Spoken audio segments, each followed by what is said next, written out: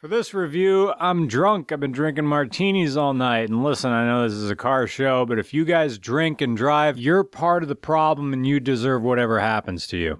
Ooh, he's drunk, drunk. Ooh, he's drunk, drunk. Ooh, he's drunk, drunk. Ooh, he's drunk, drunk. Ooh, he's drunk, drunk. Ooh, he's drunk, drunk. Ooh, he's drunk, drunk. Ooh, he's drunk, drunk. We're 3 martinis deep, going on 4.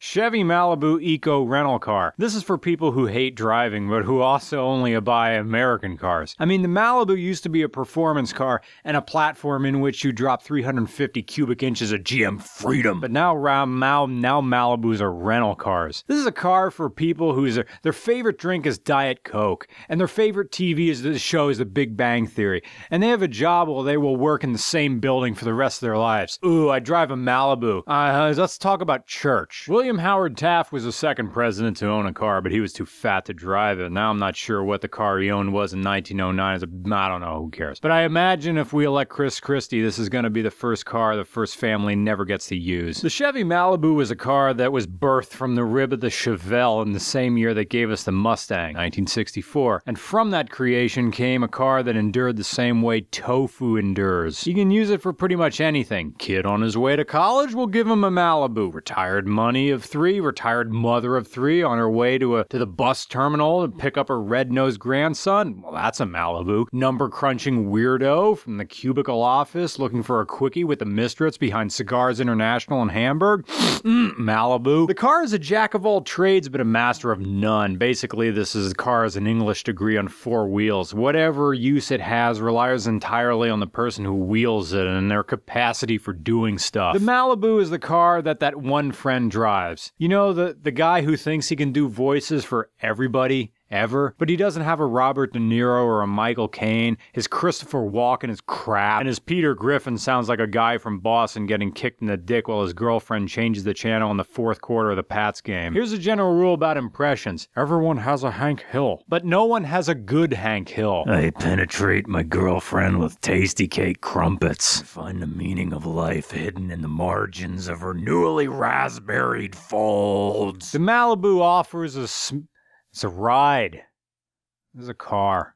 I suppose the best way to describing it is uncomplicated. The Malibu is a lot of things, but it isn't a Rolex on a stiff dick, because this isn't going to give you a hard time. But it's still a place for a car in this market. I mean, the Malibu had to get it together. This isn't the 70s anymore. The base Malibu offers the 2.5-liter 4-cylinder from the Ecotec line. But you can also get a 2.0-liter 4-cylinder with a turbo for some damn reason, which gives you more power, but at the expense of the Malibu's big selling point, or one of them anyway, its fuel economy. I mean, all the Eco does is it shuts off the engine like a golf cart.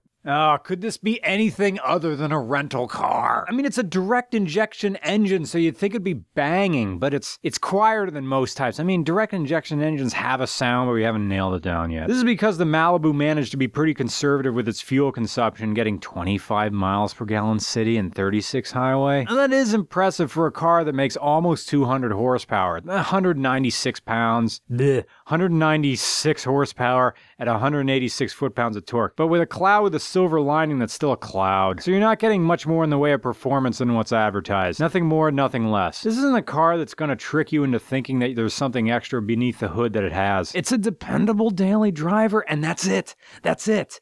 You're not going to be out racing Dominic and Letty on the mean streets of whatever Fast and the Furious movies are taking place right now. And for some people, this will be enough. It'll be okay. Not everybody is going to throw the hammer down and tear up the street. Some people just want to drive their Accords and get away from the wife for a couple hours. I mean, that's what golf is. And that's an Adam Carolla joke, not mine. Others just like to shut out the rest of their days in their Malibus. You know those teachers who put in 12 to 14-hour days and just want to relax at home getting drunk like I am right now? But they still need to come up with a lesson plan for a unit on reading comprehension because you're being observed on Thursday and the administration is none too pleased, but they can't say why? Because your average school administration is staffed by people who completely rank somewhere between Kel from Good Burger and Jake from State Farm. The teacher is going to keep on grinding because this job means something to her. And it still does in this age of standardized tests and over-medicated kids. It's a person that deserves a car that she can rely on. So shine on, you crazy Malibu. Maybe that teacher will get to visit your namesake when she retires. Okay, your average Malibu owner never wrapped his finger in toilet paper in the 7th grade and took a break from skills for adolescent class and shoved it up his ass in the empty bathroom to find out what it would be like to be butt raunched. And I can say all the bad things I want about this because this is a rental car. No owner to piss off. I wonder where the rev limiter is. This thing stay in first gear. Okay, it's in first gear. No one coming. Beans. All right, foot on the floor. There it is. 6 point there. There's where it hits. 6,000. 6,006. 6,007 is where it hits the red limiter. But it doesn't bounce. It just went up and went. Yeah, there's no mechanical connection between the accelerator and the throttle. Oh, so it just holds it there. The computer just goes, no, I got it from here. Yeah. You know what you do? You take British bum liquor and then mix it with Italian hobo wine and then pour it over Mediterranean tree balls. And you know what you get? You get a drink for sophisticated Americans. You know what the Malibu is? It's a car for your dad to yell the N-word in. Chevy Malibu. It's the car for eating super chunky Jif straight out of the jar with a butter knife while you cram farts into your easy chair while watching the Weather Channel. Oh, the barometer's dropping. And then later, your dad comes up and is like, your mother says we have to burn that chair. Seriously, my dad once, he farted a chair up so bad, we had to take it out to the burn pile and pour lawnmower gasoline on it and burn it. It got so bad. But this is a car for rental fleets. This is a car that's really hard to mess up. I mean, thank you, GM, for trying to stick with the modern era with putting 4 cylinders in American cars. I mean, every single dad who's going to drive this is like, this drives so well. I can't believe it's a 4-cylinder, because they grew up in an age where it was either V8 or V6. You know, V8 if you're a man, V6 if you're the girlfriend. But now everything's 4-cylinder, and 4-cylinder's fine. That's what this car is. It's fine.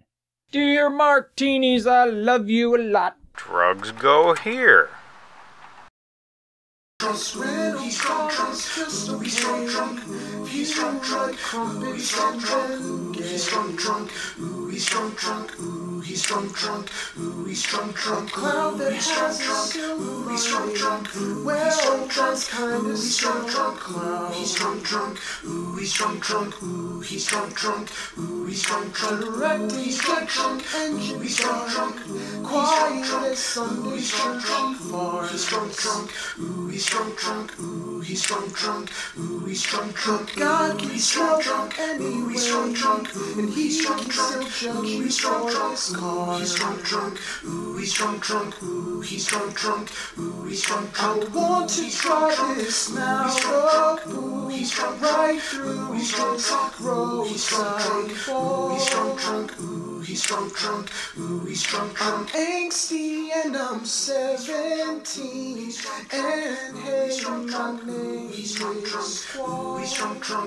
he's drunk, he's drunk, he's drunk, he's drunk, he's drunk, he's drunk, he's drunk, he's drunk, he's drunk, he's drunk, he's drunk.